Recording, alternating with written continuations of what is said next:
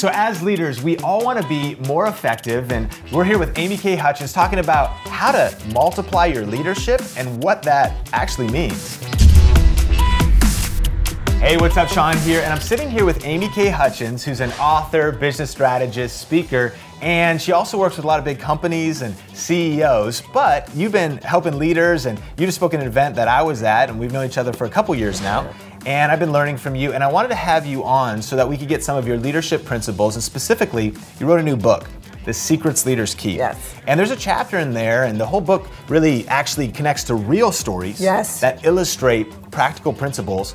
And there's a chapter on really multiplying your leadership. What does that mean? A multiplier means that you expand your influence on multiple people in multiple ways. But the only way to do that is when you are crystal clear on how you define success and how you define happiness. And so in the very last chapter of the book, we have a high school football coach. He is state champion, and he discusses the idea of being aligned around your pleasure and your purpose. Wow. And when you can manifest your values in the real world, you're going to have an unbelievable ability to multiply. So one of the things that we talk about in the book is, do the means justify the end? And he says only if you play in such a way that your values get to shine. Because if you compromise your values along the way, it doesn't matter if you're the state champion. Yep. You're not a champion in real life. Yep. So just quickly on that, you mentioned you want to have clarity. Yes. On your values. Yes. And that's gonna, when you get clear, and when you, it's maybe alignment, would that be one of the words? Absolutely. When you get aligned with your values, with your passion, with your purpose, then your leadership's gonna be multiplied and be more effective. Absolutely.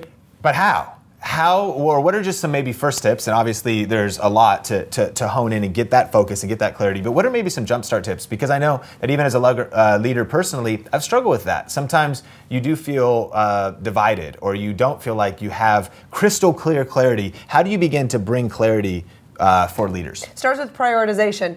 So this whole myth around balance, toss it. It doesn't exist. In fact, you'll get more stress trying to balance all your values. Yeah. But once you get your core values, once you have your core belief systems, prioritize them. So that every time you go out and you make a decision, you know consciously that I am making this decision and it's hitting my top values, my prioritized values. And then you end up with this weighted scale so that when somebody says, well, what was the thinking behind this decision? You're not like, I don't know. You're the, hey, here are all the thoughts that went into this. Here are all the consequences that I looked at, all the unintended consequences. This is what I decided for my people. This is what I knew was going to be worthy of my followers. I love it. And for those of you watching, definitely check out AmyK's new book, The Secrets Leaders Keep, and check out her resources as well that are on our website, amyk.com. We did a full-length interview, and that is available in the YouTube description and also on the blog post on thinkintl.tv. But I really want to encourage you, as we were talking about this just now,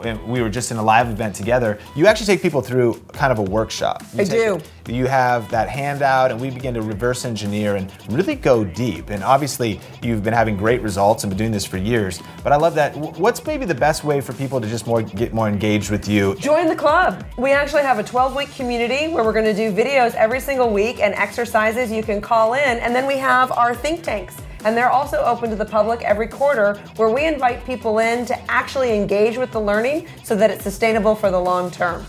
Awesome. AmyK, thanks so much for being on. Thanks for having me. Absolutely.